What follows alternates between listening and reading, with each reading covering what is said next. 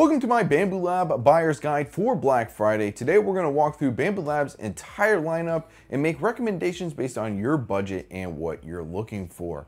Now, if you're looking for a 3D printer for Black Friday, right now is one of the best times to get one. There's so many sales, especially when it comes to Bambu Lab. Now, their sale is running till December 5th, so you have until then to make your decision. I don't think any of these prices are going to change. However, stock may change, that's the only thing, but I really don't see them running out of stock for most of these 3D printers. And I've seen them also offer like a back order where you can still get it. It just might be a little bit delayed. So I don't anticipate that they're going to run out of any of these 3D printers being in stock, or at least you being able to purchase them for the current prices. And on top of this, I do own the A1, the P1S, and the H2S. I've received $0 and 0 pennies from Bambu Lab ever. I'm just someone who really likes their products. Again, I always say this, it's the same thing when it comes to kitchen appliances or maybe a car. Some people like Kia, believe it or not. Some people like Mazda, some people like Toyota. Maybe you're buying a kitchen appliance. Some people like, I don't know, what are Kenmore, they like GE, maybe you like Samsung. But all of this being said, it's just personal preference. And my personal preference is Bambu Lab. And I like talking about their printers and I like helping you guys make buying decisions. So let's go ahead and get right into this. So we're gonna just walk through their ladder pretty much of all the 3D printers and my thoughts. Now, if you're looking for the most basic, budget-friendly 3D printer, that is the Bambu Lab A1 Mini. It is coming at $199 currently and $329 for the combo. I had to pull out the computer here to make sure I was getting the correct prices. I can't do everything from the top of my head. Anyway, but this is one of the most budget-friendly 3D printers you can buy. It does also offer free shipping, but the problem with this one, now there is one major drawback I think with this 3D printer, and it's not the functionality, it's not like there's nothing really wrong with it. It's that I think it's very easy to outgrow this 3D printer when it comes to the build plate size. So if you can swing it, I would go for the step up, the A1. But when it comes to the A1 Mini, I think you're getting a fantastic printer for the price. So if you're only trying to do like FDM or filament minis, maybe some D&D tiles, things like that, I think this is a perfect 3D printer. Or maybe you're making those little things for maybe you're an elementary teacher and you're making those little fidget toys or whatever you're 3D printing. I think this is a fantastic option. But again, I think if you're someone who's like trying to build like these big projects, or maybe that's something you want to do down the road, I think you can outgrow this 3D printer pretty quickly. However, if the only thing you're doing is smaller items, this is a perfect 3D printer for you. I would definitely recommend it. I love my A1. It's probably my favorite printer I've ever used. Now, there is some nostalgia there because it's really what got me back into 3D printing when it came out. But I think the A1 Mini is a fantastic option for the majority of people if you can fit everything you want to print on that build plate size. And what I would recommend is download Bambu Studio. Put in the A1 Mini. Now, it'll get you familiar with the slicer a little bit, but once you select the 3D printer you're using, you put in the A1 Mini, see if the stuff you want to 3D print fits on that build plate. This is a really easy way to see like, hey, are you going to outgrow this 3D printer relatively quickly? Now, the next 3D printer we'll talk about is the Bambu Lab A1. I think the Bambu Lab A1 is honestly probably the best option for the majority of people. I did make a video talking about this, really just kind of glazing the A1, but when it comes to the A1, you can get it for $279. To me, this is like the best deal for Black Friday here because a lot of the other sales aren't really huge discounts, at least to me, other than the H2D. But I would splurge for any combos if you can when it comes to these 3D printers, because like just the automatic filament reloading systems and all of that, it make it a lot easier. There's nothing worse than like doing a long print, like a 24-hour print, and you run out overnight and it wasn't printing for like 6 to 8 hours, or even when you're at work, or if you're comfortable using it when you're away from home. Things like that, I think that's really where I would say the combo makes the difference. Now, you are limited to 4 colors if you do choose to do the AMS light. You can go and like splurge and get the actual AMS box for the A1. I don't know that I would want to spend that much, especially because this is more what I like into like the budget 3D printer. If you're only printing with PLA and PETG, fantastic option. Honestly, I would recommend buying like 2 of these versus like upgrading for a P2S if you're only doing PETG and PLA and you have the space for 2 3D printers, right? I think that I just love the A1. To me, this is the best deal on for Black Friday. I think it was originally like $350, so you're saving about $70. When you think percentage-wise, that's a pretty good percentage on this 3D printer. But again, if you're only printing PLA, PETG, look up some of the toxins that come with other 3D print materials like ABS, ASA. I personally like to steer clear of those and only use PLA, PETG, and it's in my garage on top of that. So all of that being said, I do think the Bambu Lab A1 is the best choice for the majority of people. Now, if you're looking and you're like, hey, I might actually want to print with some of those carbon fiber, ABS, ASA, you can take the step up. And the step up is actually the Bambu Lab P1S. Now, you have to think about the Bambu Lab P1S stock does not come with a hardened steel nozzle. So on top of the $399 that you're going to pay, you're also going to have to upgrade to a hardened steel nozzle, which is an initial, like, I think it's like $33 to $35, somewhere in there, which you can add. So I actually have done this. I've also upgraded all of the extruder gear and stuff. So it's about $50, I want to say, doing both upgrades. So at $450, printing those extra materials, or at $400, you just want to say, I want to be safe. I want to just wait. Or maybe you have a cat or a pet that might get into your 3D printer and you want the fully enclosed. I have no problem printing with this, the door closed, the lid on, the heat doesn't do anything. I have perfect printing with PLA, not really an option.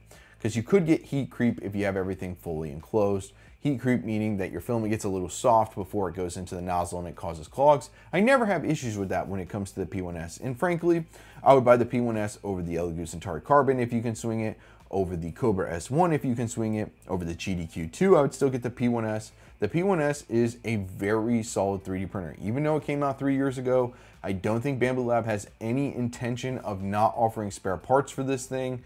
That's one of the main things when it comes to Bambu Lab, buying them, the spare parts, the availability, all of that. I think it's a fantastic 3D printer for the price. I mean, look, you're not going to save too much money in terms of when it comes to the P1S. But if you want the ability, again, down the road to print ABS, ASA, carbon fiber materials, you can future-proof yourself by spending $120 more for the P1S, or just get the A1 if you're okay right now printing PLA, PETG. Because frankly, I think that's suitable for most people, and most people don't need this. So, I mean, it just depends on what you want. What do you need? These are things to consider. Like, are you going to take that extra money and then buy PLA and filament, right? Because you can get good deals with their Black Friday sale on filament, and that money can go a long way. Or like, do you truly need these upgrades? I think for the majority of people, you don't need the upgrades. You can just go with the A1. Now, when in terms of the combo, you have the P1S combo for $549, or you can get the AMS2 combo, which actually both show back order till November 18th right now. Actually, the normal combo is November 27th. So like I said, I think they'll offer back orders so you can keep these prices.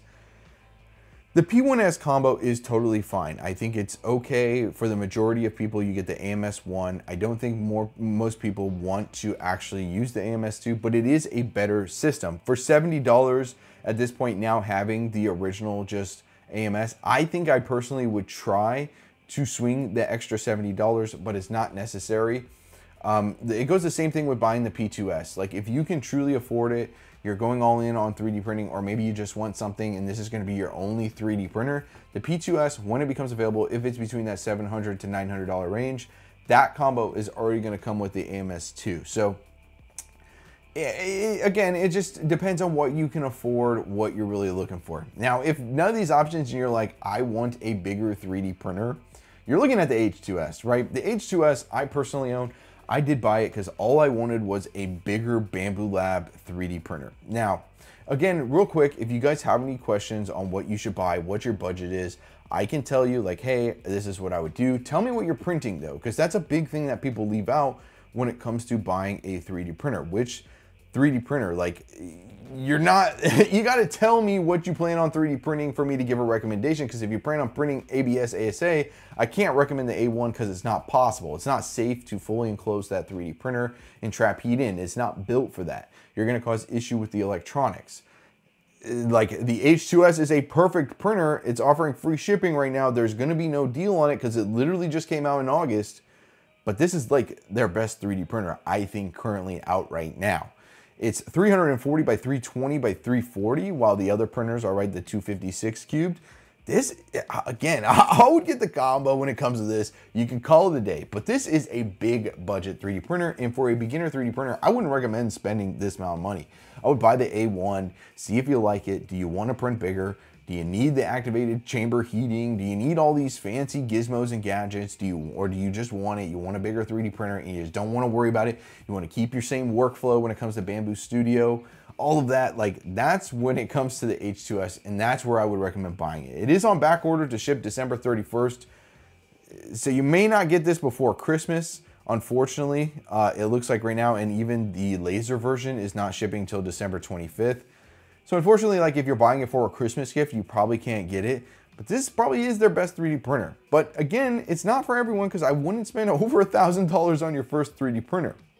And that's the same thing when it goes to the H2D. When it comes to the H2D, I would personally wait until the H2C comes out, because I don't know, with the H2D going down to $1,750 for Black Friday, a lot of times when Bambu Lab lowers their prices, they don't go up the full entire case amount when they increase them. So I'm wondering if this maybe just goes up to like $1,800 or $1,850, and the H2C kind of takes over like a $2,200, $2,300 roll.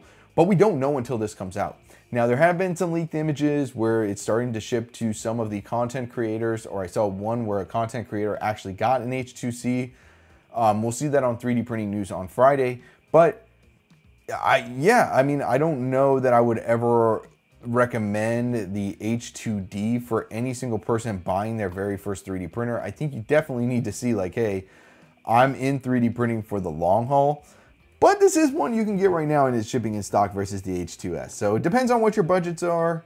You know, everybody's budget is different. It's fully enclosed, right? It offers a lot more as far as like capabilities. I mean, not really that many more than the H2S, but yeah, I mean, I personally would buy one, but I'm waiting to see that H2C. I mean, it has kind of enticed me after I got the H2S and just how good the H2S is over all of these other printers. But I just can't recommend it for a beginner. So that's kind of like my thoughts on these guys. So again, I still think my favorite option for most people is the Bambu Lab A1. You're looking at the P1S. Yeah, it's a good printer, but like you need it. I think you can spend that $120 extra on some filament, you know, or you can get the biggest discount you can and spend another extra $100, you know, spend $200 on filament. Or if you're looking at like the combo versions, right? The A1 was $379 and the P1S was $549. That's a pretty big difference. You can almost buy the full 18 rolls for the discount when it comes to Bambu Labs PLA. And so, yeah, I think I would opt that route if it's only PLA PET G, which again is the best for most people. I still think that.